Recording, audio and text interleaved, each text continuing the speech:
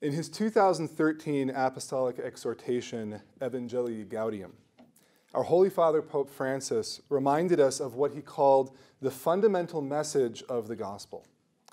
That message is, quote, the personal love of God who became man, who gave himself up for us, who is living, and who offers us his salvation and his friendship.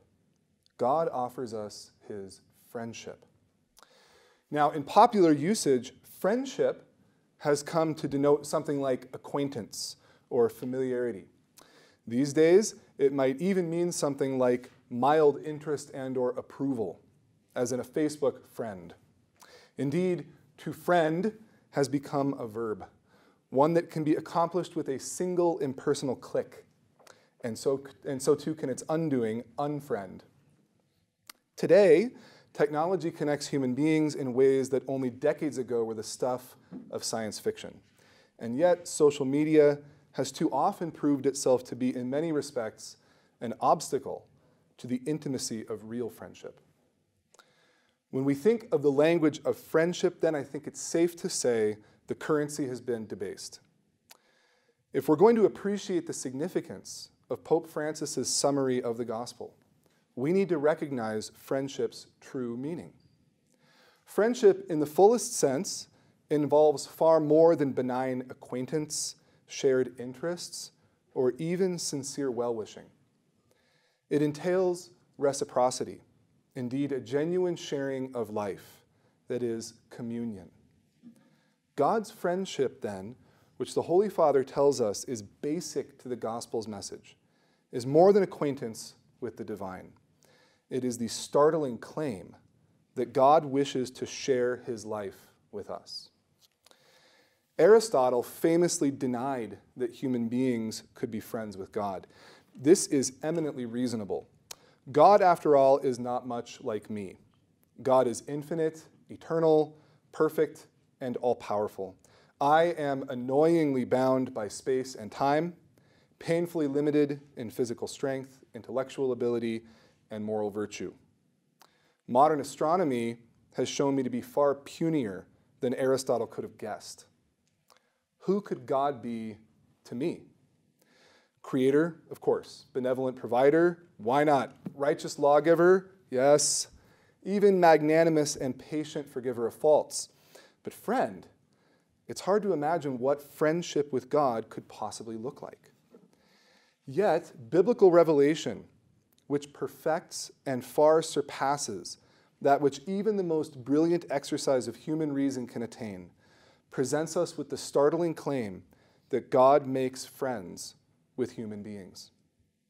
Abraham, our father in faith, believed God and dramatically proved his faith, and he thereby gained the title Friend of God. The book of Exodus tells us that the Lord used to speak to Moses face to face as a man speaks to his friend. In the biblical narrative, Abraham and Moses are more than private, privileged individuals. They are representatives through whom God establishes his covenant relationship with his whole chosen people. Joseph Ratzinger, whom we now know as Pope Emeritus Benedict XVI, once noted that as we trace the progression of the Old Testament, we encounter the striking convergence of two apparently conflicting general trajectories. On the one hand, the infinite gap between the transcendent creator of the universe and us human beings is recognized ever more deeply. On the other hand, at the very same time, the metaphorical language that describes the covenant relationship between God and Israel becomes ever more intimate. It is like the relationship between father and son, between mother and child, between husband and wife. Indeed, it surpasses these.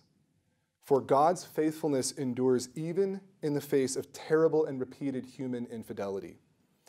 In the throes of the traumatic Babylonian invasion and conquest of the southern kingdom, the result of Judah's unfaithfulness, the Lord tells the people, I have loved you with an everlasting love. Therefore, I have continued my faithfulness to you. Jeremiah 31:3. And the prophets are replete with such moving declarations. The Book of Wisdom helps us to see that this covenant relationship is itself a privileged expression of the divine wisdom by which God orders all things sweetly. Friendship with God is granted by wisdom, which in every generation passes into holy souls. That's Wisdom chapter 7. In the fullness of time, this covenantal plan of divine wisdom came to its culmination when eternal wisdom himself became one of us, loved us to the end by laying down his life for us, and invited us to share in the friendship of his love. Most stunning of all, this friendship, lavished on us by Jesus and identified as the decisive characteristic of his followers, is itself a communication of the very love that God himself is as a trinity of persons.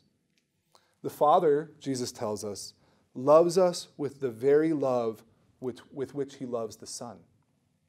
Jesus loves us with the very love with which he loves the Father.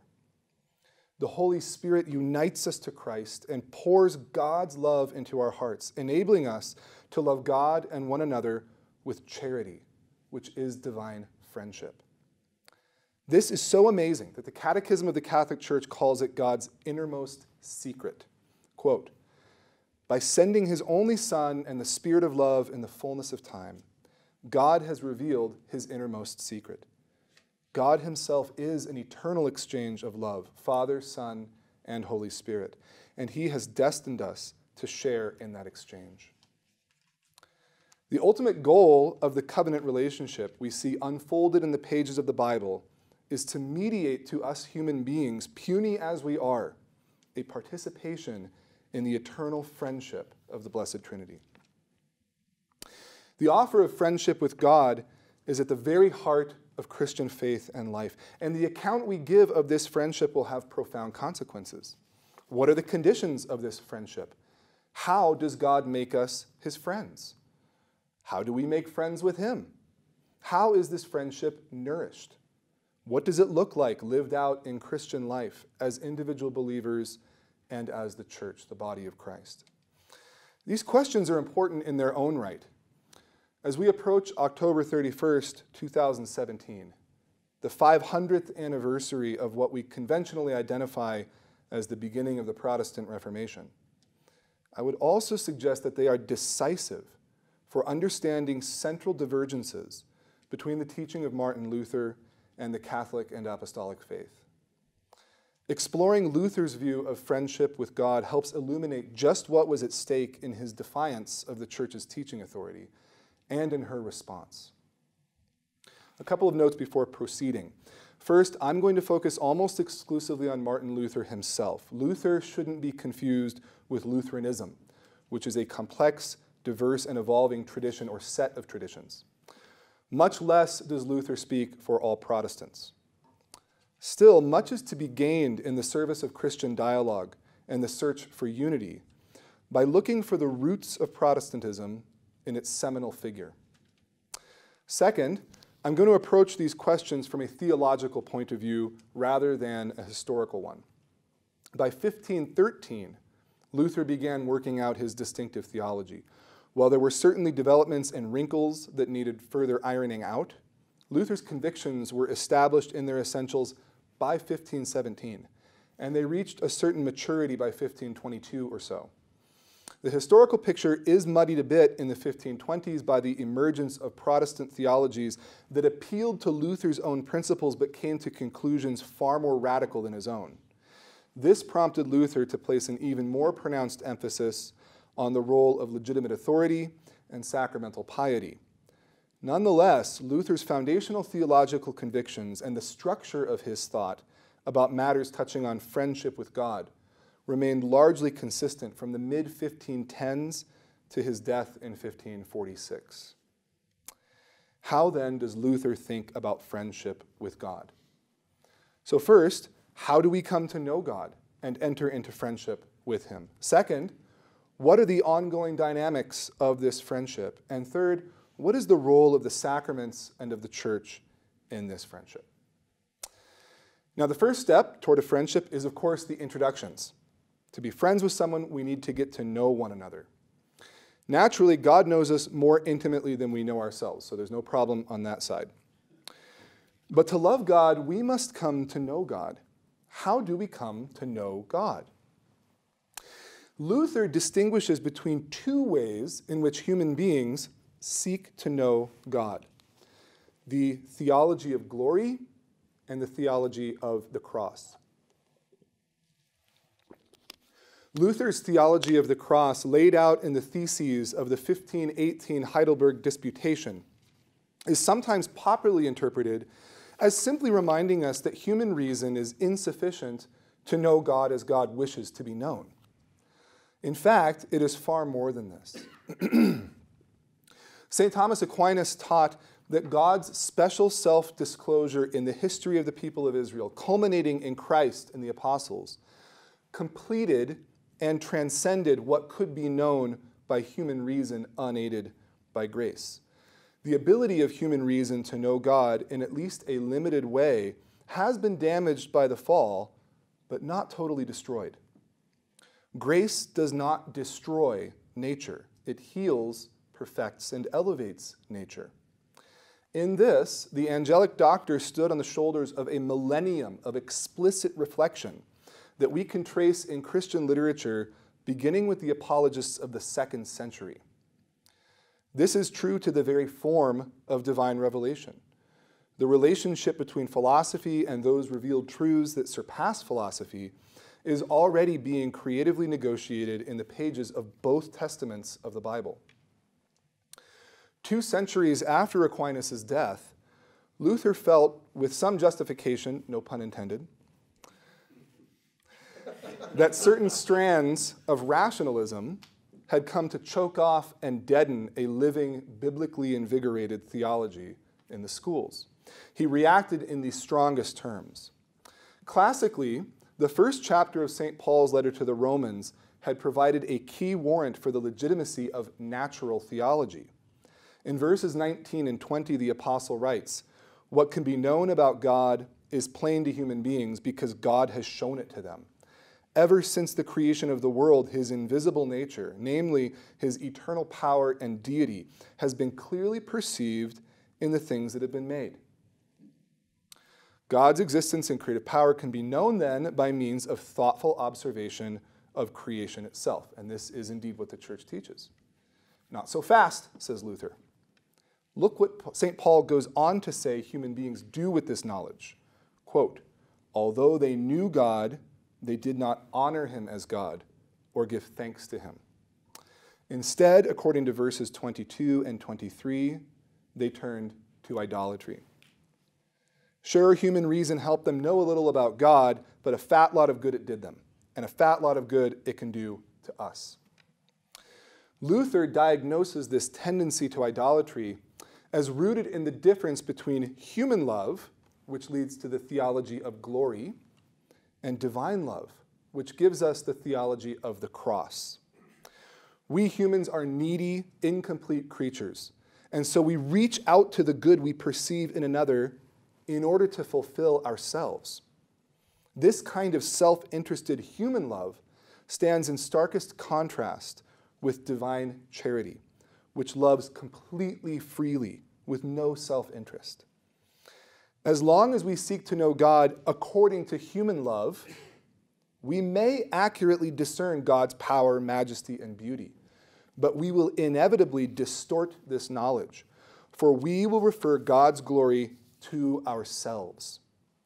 That is, our search for God and his glory is really a pursuit of self-realization, self-fulfillment, self-satisfaction. We turn God's glory, which is the end of all things, into a means, an instrument in our self-centered pursuit of happiness. This, for Luther, is the theology of glory. The theology of the cross, in contrast, seeks God in a way commensurate with divine love, which, because it is not needy, is radically self-emptying. Rather than stretching out toward God through the exercise of reason and the accomplishment of good works, the theology of the cross teaches us to embrace the darkness of faith and to acknowledge the worthlessness, indeed the mortal sinfulness, of all of our best efforts to please God. For it is in darkness and sin that God has hidden himself by taking on our broken human nature and suffering death on the cross. Only by finding God there can we resist the idolatry of the theology of glory, the pursuit of God that is really a pursuit of self-interest. If we followed Luther's train of thought this far, we can see how it leads directly to his signature teaching that we are justified, that is, made friends of God, by faith alone. Luther sought always to ensure absolute clarity about the fact that God loves us, as he loves all things, absolutely freely. Unlike human beings who seek the real, the good, the lovable, and then love it, God's love turns sovereignly toward non-being, wickedness, unloveliness. As long as we cling to the presumption that we are already lovely or can possibly make ourselves lovely through good works, we are turned in on ourselves, to use a vivid expression of St. Augustine's that Luther makes his own. We thereby effectively resist the advances of God's love. Let us recall that Luther was reacting to a theological and monastic formation that appears contrary to the Church's officially defined doctrine, to have inculcated a version of the Pelagian heresy, the idea that we must, by piling up works of piety and self-denial, adorn ourselves with the beauty of virtue so that God will look on us with love and favor. The righteousness or justice of God meant only one thing to the young Luther, and he claims that no Catholic ever told him otherwise. The righteousness of God means that God is a just judge who unfailingly punishes sin. In a conscientious monk like Luther, this was a disastrous recipe for scrupulosity. Apparently, he once made a confession that, to his confessor's exasperation, lasted for 6 hours, as he agonizingly searched his conscience for every trace of divine wrath-inducing sin. The pathos of such a misguided formation is still palpable many years later. In 1535, quote, "By forcing many to go on doing good works until they would not feel any sin at all, Catholic teachers drove to the point of insanity many who tried with all their might to become completely righteous in a formal sense but could not accomplish it. Innumerable persons, even among the authors of this wicked dogma, were driven into despair at the hour of death, which is what would have happened to me if Christ had not looked at me with mercy and liberated me from my error." Close quote. It is absolutely essential to note that the error Luther refers to here is not the fear and despair that he experienced as a result of trying and failing to keep the law, but rather the notion that one's efforts could bring one to a place of not feeling any sin at all. Fear and despair are precisely what one should feel when one looks into the mirror of the law. As Luther explains in his 1520 treatise, The Freedom of a Christian, quote, "The entire Scripture of God is divided into 2 parts, commandments and promises. The commandments are intended to teach man to know himself, that through them he may recognize his inability to do good and may despair of his own ability." Close quote. It is only when we are thus humbled and reduced to nothing in our own eyes that we are prepared for the second part of Scripture, the promise of the gospel. The only way to be freed from the insanity and despair produced by attempting to make oneself acceptable to God by means of works is to respond to the promise of mercy by faith alone. By letting go of any and all claim to justice by works, that is, a righteousness found in oneself, one finally opens oneself up to the free gift of God's love, to know God as a friend, a forgiving and loving Father, rather than as an enemy, a vengeful judge. Secure in this undeserved divine favor, which in this life is never in any way predicated upon one's own righteousness. The Christian is in fact enabled to love God and neighbor freely, without the threat or coercion of the law, without seeking his own salvation. The Christian is finally able, Luther says, quote, to serve God joyfully and without thought of gain, in love that is not constrained. He does the works out of spontaneous love in obedience to God, close quote. Human, self-seeking love, the theology of the cross, is hereby overcome.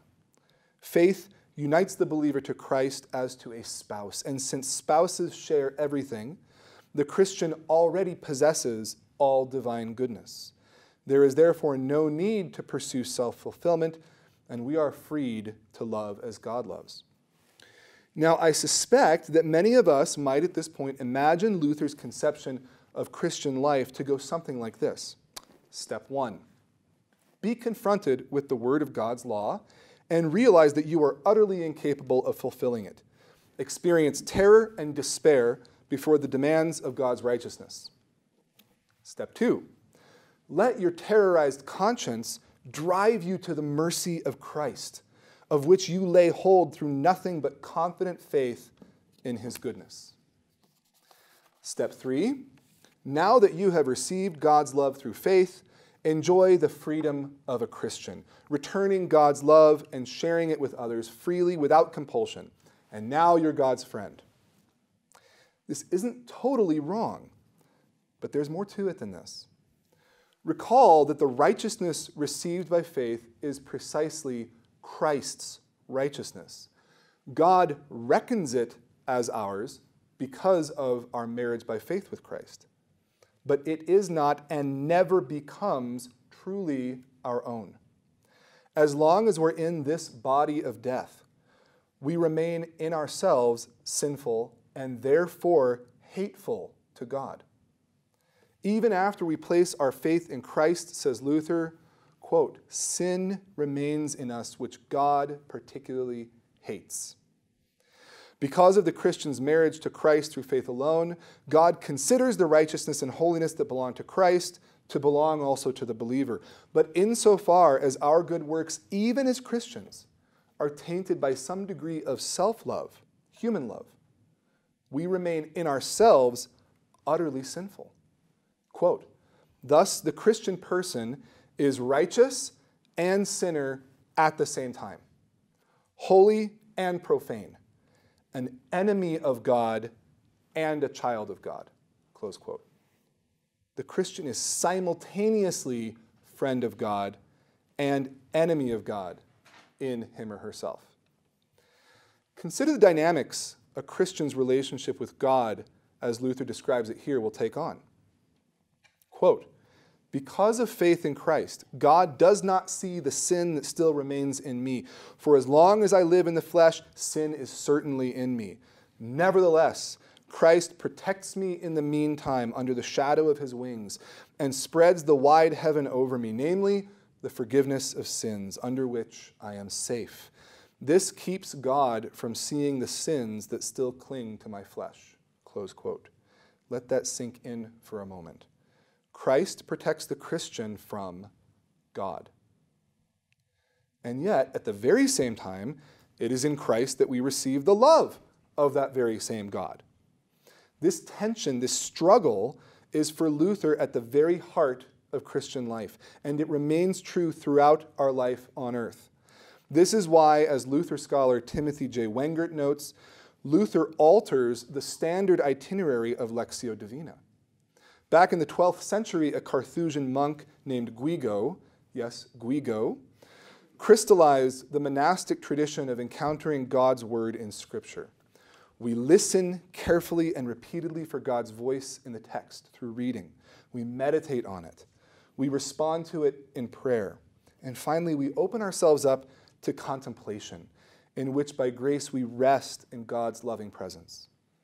Luther was suspicious of contemplative solitude, which he worried lent itself to the theology of glory, to a false spirituality of self-satisfaction before God that was unsuitable for human beings who, though righteous by faith, remain simultaneously sinners and enemies of God.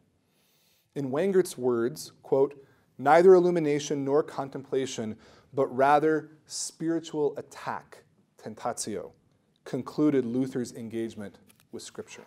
Close quote. This is as it should be, as it must be, for Christian life is lived as a dance between despair and hope, a constant and arduous dynamic tension between the terror of God's law and the consolation of God's promise of forgiveness in Christ. Lose the terror and you lose the consolation, for you are no longer driven to Christ's mercy. Put otherwise, in Luther's view, you can't be God's friend unless you recognize that you are in fact his enemy. This is fundamental to Luther's teaching. Well before his break with the church, already in 1516, a year and a half before the posting of the 95 Theses, Luther wrote to a fellow Augustinian monk, quote, "Watch out for yourself that you do not one day strive for such purity that you do not even see yourself as a sinner, nor even want to be one. For Christ dwells only in sinners." Close quote. This dialectical approach to the Christian life can even lead Luther on occasion to dispense spiritual counsel that we can only describe as shocking. Jerome Weller was a protege of Luther's, who for a period of 8 years lived with Luther and his wife, the ex-nun Katharina von Bora, and served as tutor to the Luther children. Like Luther, Weller had a tender conscience, and he suffered terribly from temptations to despair and blasphemy. In 1530, Luther wrote Weller a letter containing the following advice to handle the situation. I quote, "Whenever the devil vexes you with these thoughts, seek the company of others, or drink more, joke, make nonsense, or engage in some other form of merriment.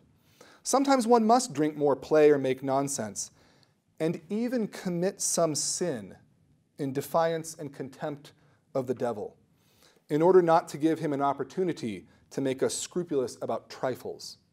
We shall be conquered if we worry too much about falling into some sin.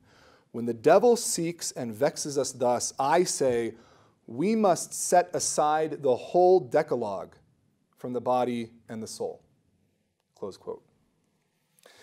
Now, Luther is usually careful to make it clear that he doesn't want to encourage sin as such. But notice how much sense his counsel to Jerome Weller makes in light of Luther's understanding of the Christian's fellowship with God. That friendship is grounded solely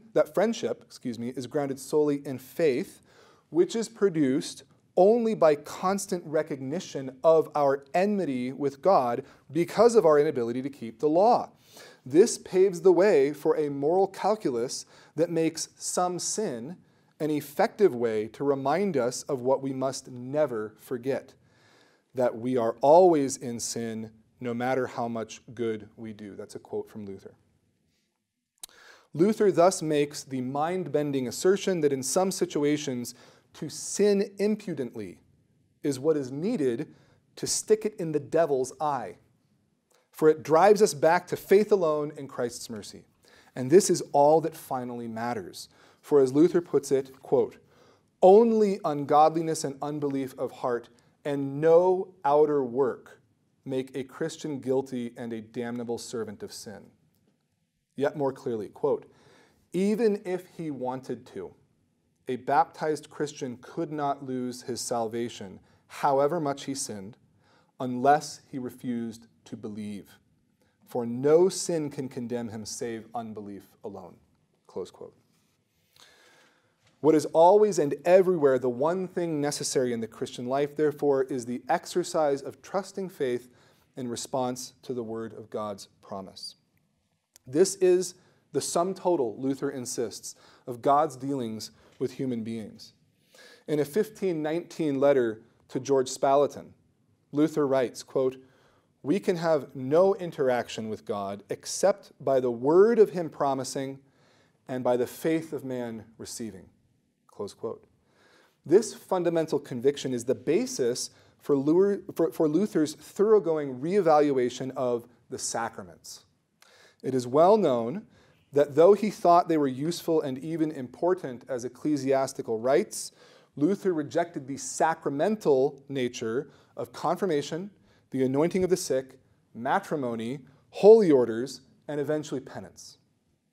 but it is perhaps less well known why Luther did so. I take it that most assume it has to do with the principle of sola scriptura and the question of how securely one can establish each of these rights in the text of the New Testament. This is part of the story, but it's not the whole story, nor even the most important part.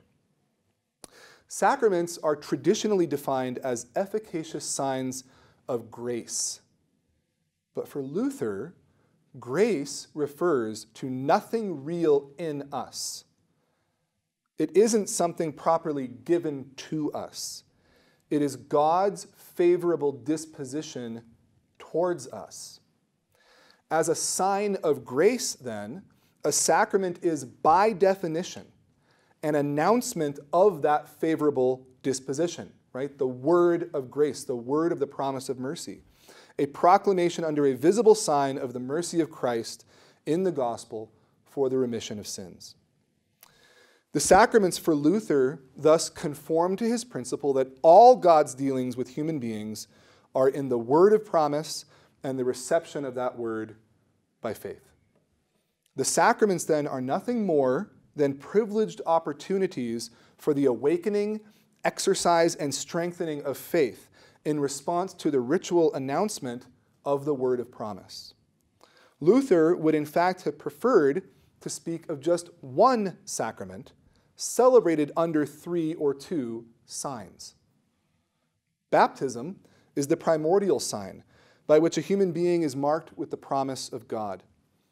The whole Christian journey is, in effect, a constant struggle to believe without wavering or doubt in the salvific significance of one's baptism, to believe the word of Christ who said, "He who believes and is baptized will be saved," Mark 16:16. Now, infant baptism was a neuralgic point for Luther.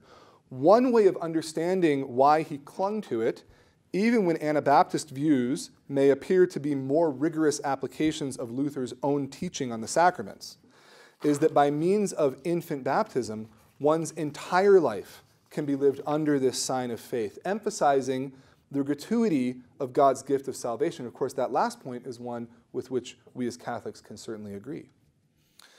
Penance, insofar as Luther accepted it provisionally and for a time as a sacrament, was essentially no more than a renewal of baptism. Quote, "When we rise from our sins and repent, we are merely returning to the power and the faith of baptism from which we fell, and finding our way back to the promise then made to us, which we deserted when we sinned." Close quote.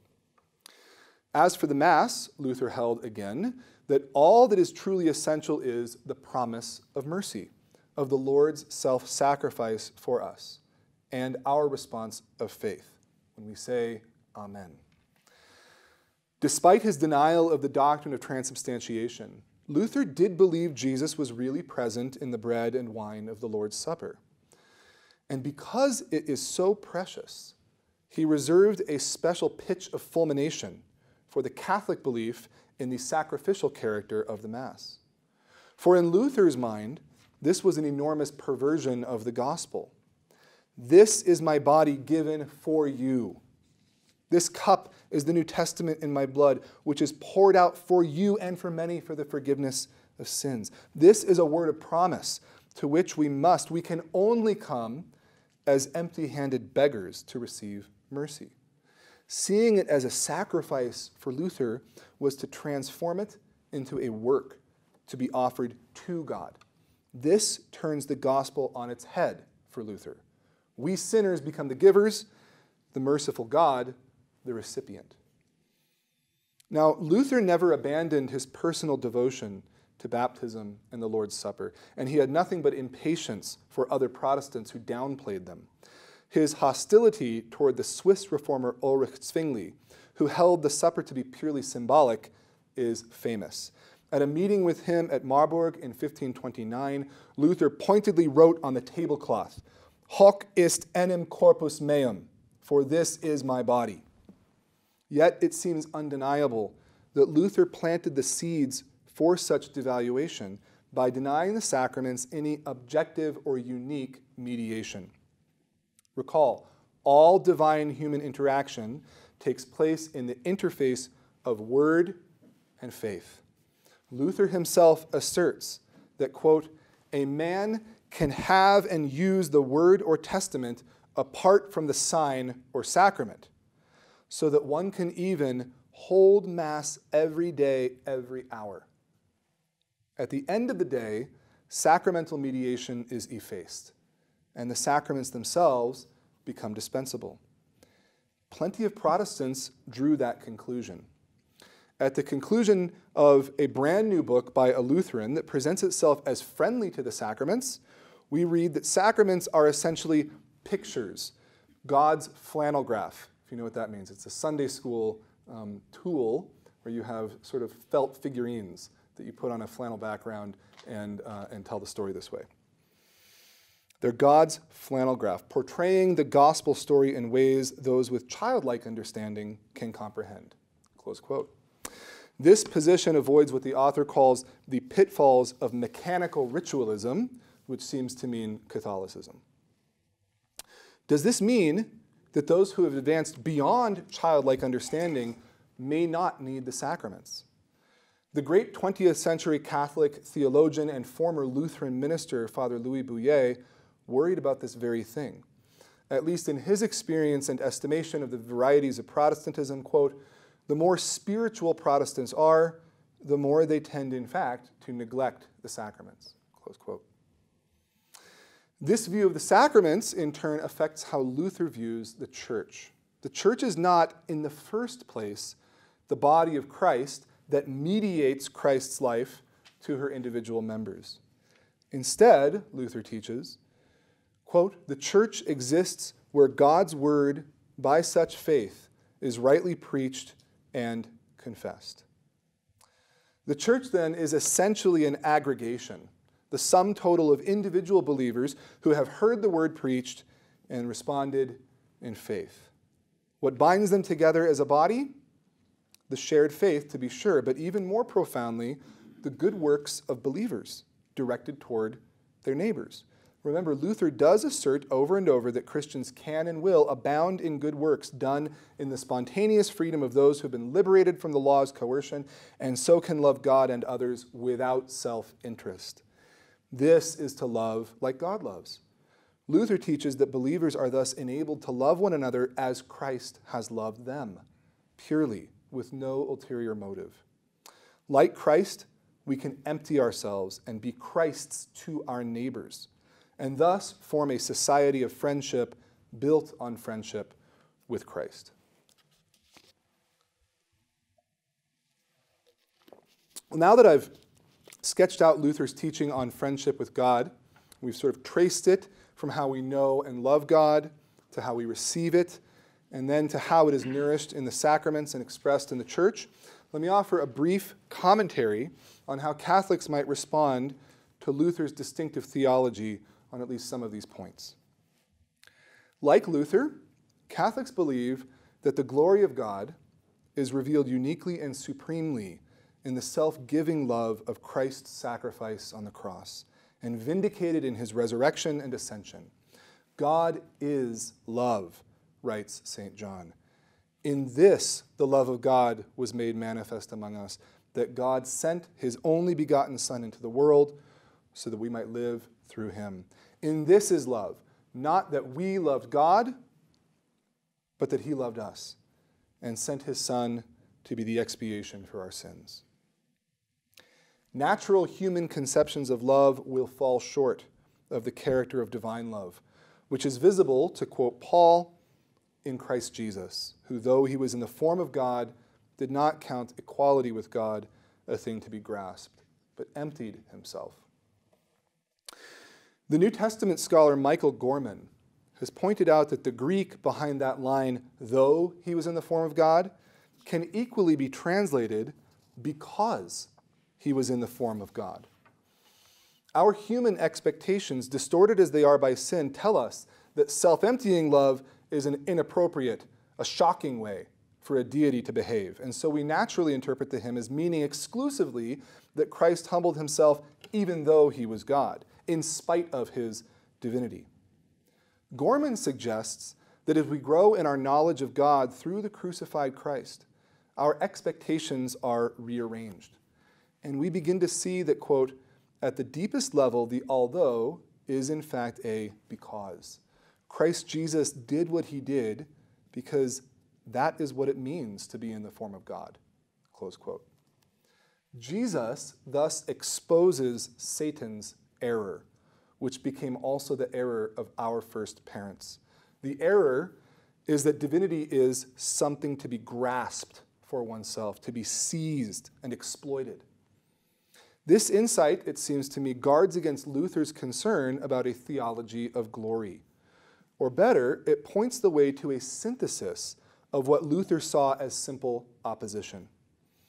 Is it really the case that we mustn't, as St. Paul says in Romans 2:7, seek for glory and honor and immortality? Paul says we should there. Does this involve us in an inescapably sinful search for self-fulfillment? Or is it rather the case that instead of abandoning the search for glory, we learn to recognize it in and as the love revealed on the cross? It is true that in a sinful world, the downward movement of God's self-emptying, loving humility and the upward movement of our entrance into a share in the life of the Blessed Trinity places a paradox at the heart of Christian faith and spirituality. God's foolishness is wiser than human wisdom. His power is made perfect in weakness. We must lose our lives to save them. One worries, though, that in Luther, paradox hardens into contradiction. Additionally, I would suggest that acceptance of our need for self-fulfillment is part and parcel of accepting our creatureliness. You have made us for yourself, St. Augustine famously prayed, and our heart is restless until it rests in you. Made in his image and likeness, we are to love with God's love, but in a creaturely way. We are not God, and we cannot love like him in every respect. In the words of C.S. Lewis, quote, "It would be a bold and silly creature that came before its creator with the boast, 'I'm no beggar, I love you disinterestedly,'" close quote. This, of course, was not Luther's intention. He insists famously, "We are beggars." But it does expose a deep seam in the fabric of his analysis of our condition and calling as creatures made in God's image. Reflecting on St. Thomas Aquinas' teaching on the love of God, Jean-Pierre Torel makes a point that might have assuaged Luther's anxieties about turning God into a tool of our self-satisfaction. Quote, "To will God for myself does not mean to love God for the sake of myself, but rather to will that I myself be for God, that I might belong to God and be for his sake. He is the ultimate end I have in view, not myself." Close quote. If human beings as human beings can love with God's love, then we can understand why in classical Christian teaching it is not faith alone, but faith informed by charity that justifies, that makes us truly friends of God, not simultaneously friends and enemies, by giving us a participation in his life.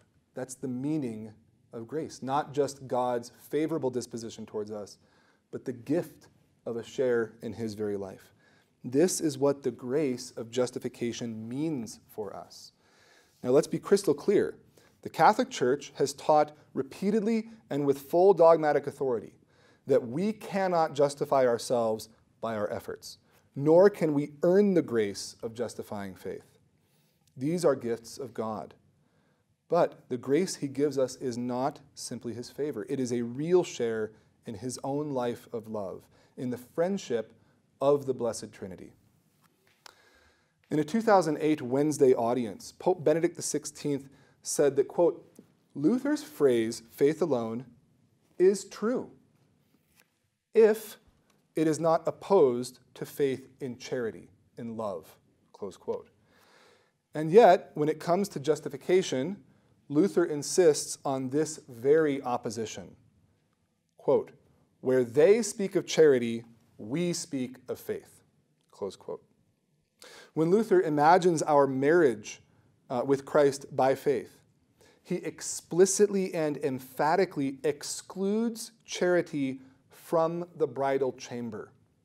Faith alone goes in, charity must wait outside.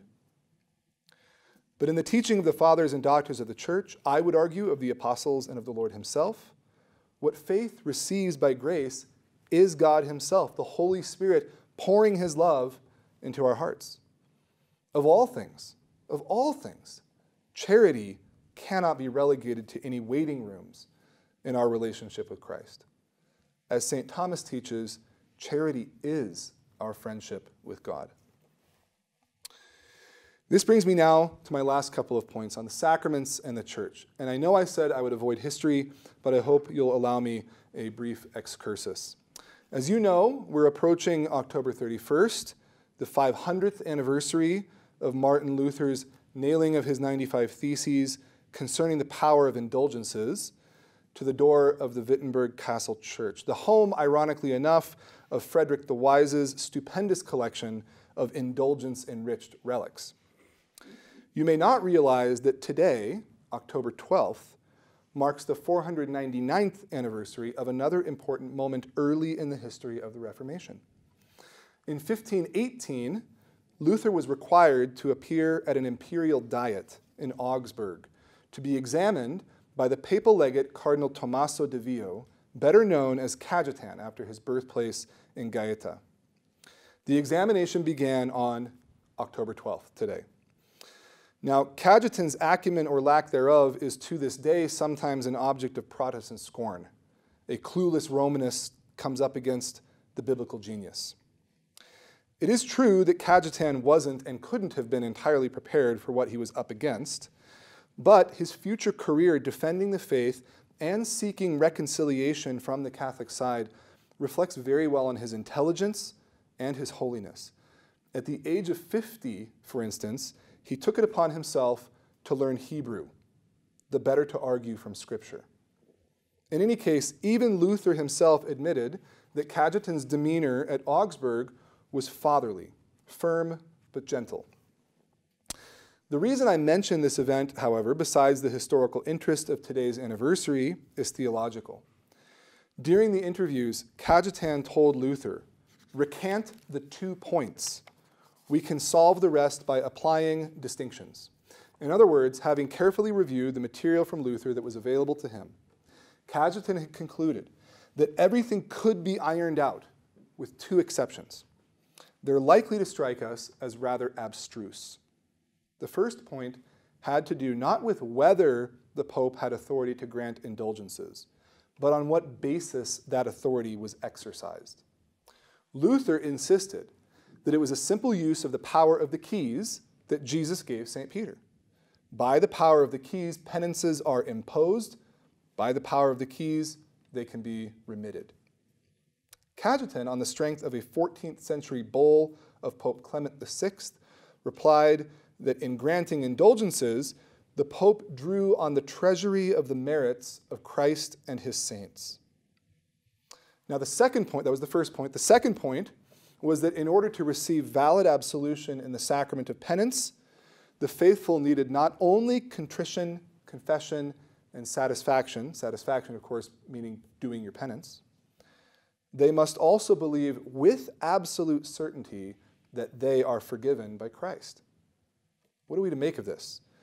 For one thing, Luther's unwillingness to budge on such a seemingly minute pair of doctrinal disagreements tells, I think, against the claim that the entire blame for the 16th century schism is attributable to Rome's mystifying inflexibility.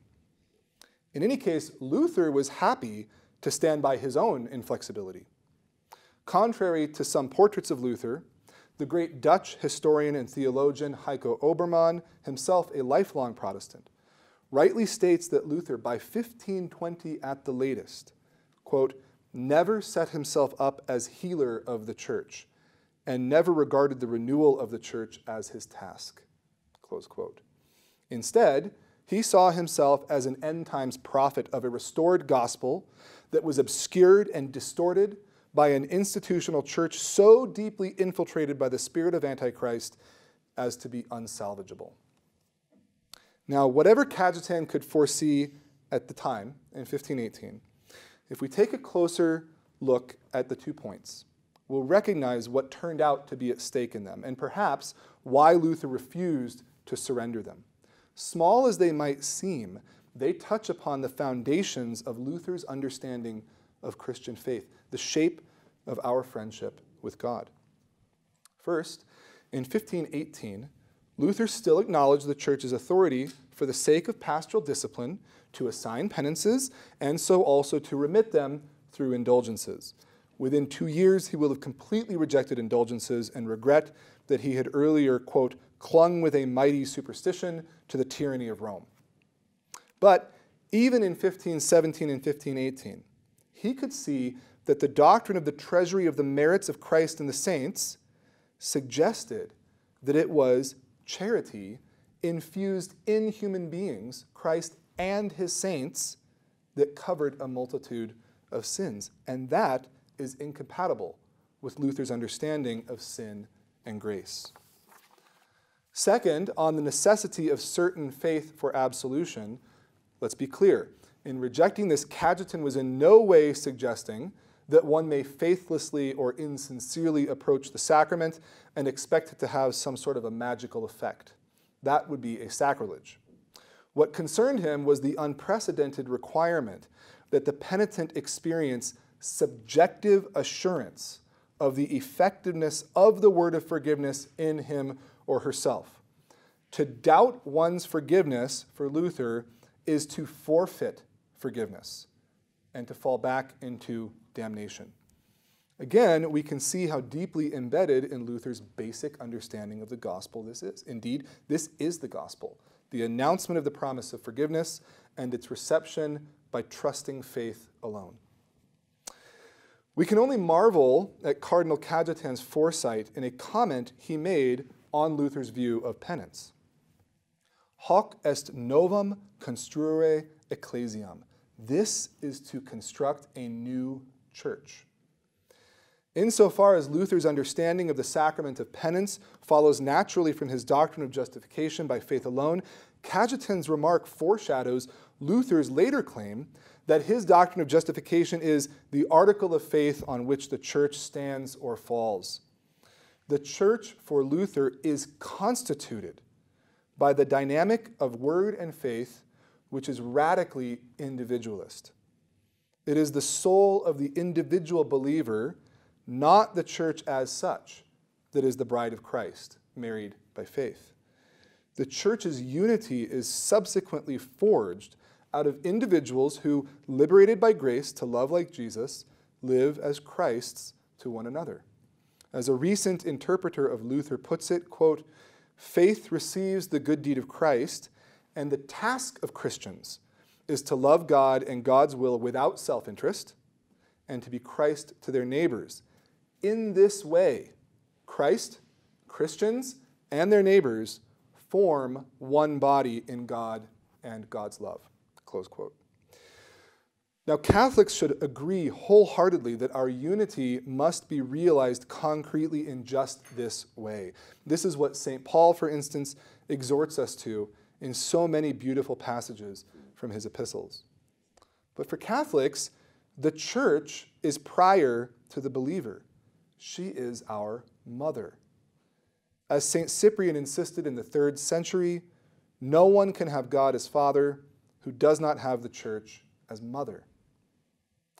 The unity of the church is the unity of the Blessed Trinity, mediated to us, received through the church, through the visible bonds of the Orthodox faith, authoritatively taught and docilely believed, corporate worship of God, above all in the sacraments, and fraternal concord under our shepherds, the successors of the apostles. We are not given only the word and tasked with receiving it in faith as individuals who will then form the church. No, the Word made flesh himself forms the church as such, with the total self-gift of his sacrifice on the cross. Through the precious gifts of the sacraments, the church is thus able truly to mediate to her members the graces won by her head. In a popular biography of Luther that was published less than 2 weeks ago, a work that, to be candid, is disappointingly ill-informed and partisan, Eric Metaxas writes that Luther's path, quote, will forever be debated either as heretical and ignominious or as orthodox and glorious, close quote. Yet we know that can't be true. When we speak of the religious upheavals of the 16th century and their enduring consequences today, we speak in the genre of tragedy. And yet, ultimately, we are participants in a comedy, in the divine comedy. For Christ has trampled down sin and death. He has conquered the ancient enemy. Meanwhile, how can we seek to heal the wounds of division among the baptized and permit the Holy Spirit to show forth Christ's victory among us? First, we must fast and pray. As we all know, in John 17, Jesus prayed fervently that his followers would be one, precisely so that the world might believe. When we settle into complacent acceptance of our divisions, we settle for a weakened witness to the good news of God's friendship, his offer of divine life to fallen humanity. Daily, we see human dignity undermined. We see humanity's creaturely identity forgotten. The world desperately needs the witness of the baptized to the friendship of God. Let us fast and pray then, and without becoming unhinged or overly aggressive, let us not reconcile ourselves to our divisions. Let us also examine ourselves. Do we understand, live, and share our faith as a friendship with God? Do we live our lives of sacramental worship, fellowship, and prayer as a joyful, arduous, too good to be true journey into the very life and love of the Blessed Trinity? Let us pray daily with St. Paul. I count everything as loss because of the surpassing worth of knowing Christ Jesus, my Lord. For his sake, I have suffered the loss of all things and count them as refuse, in order that I may gain Christ and be found in him, not having a righteousness of my own based on law, but that which is through faith in Christ, the righteousness from God that depends on faith, that I may know him and the power of his resurrection, and may share his sufferings, becoming like him in his death, that if possible, I may attain the resurrection from the dead. Not that I have already obtained this or am already perfect, but I press on to make it my own, because Christ Jesus has made me his own.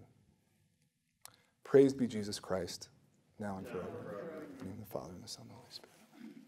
Friends, thank you for your attention.